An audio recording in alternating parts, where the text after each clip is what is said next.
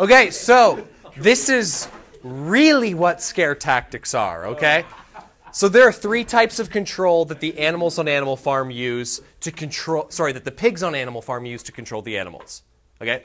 They use scare tactics, they use pacification, and they use hegemony, okay? Scare tactics is a type of control that the pigs employ wherein they will scare the other animals into submission.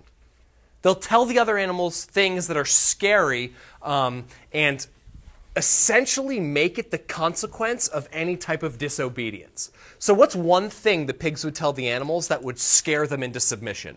Yeah. You don't want Mr. Jones to come back. And that's a motif. Like, that's repeated enough through the story that it may be a motif, and yes, that is a scare tactic. If you don't do this, Jones will come back. What's another scare tactic? Getz, you look like you almost have one. Isn't it where, like, the pigs, they like, scared, I don't know, never mind. Okay, yeah, what do you got, Nick? The pigs scared the other animals by killing some of them. Awesome. The pigs will scare the animals into submission by actually killing animals. Another scare tactic. Yeah. Like, say if the hens don't give their eggs to them, they'll take away their food cart. Awesome. If the hens don't give their eggs to the pigs, they'll take away their, did you say food cart?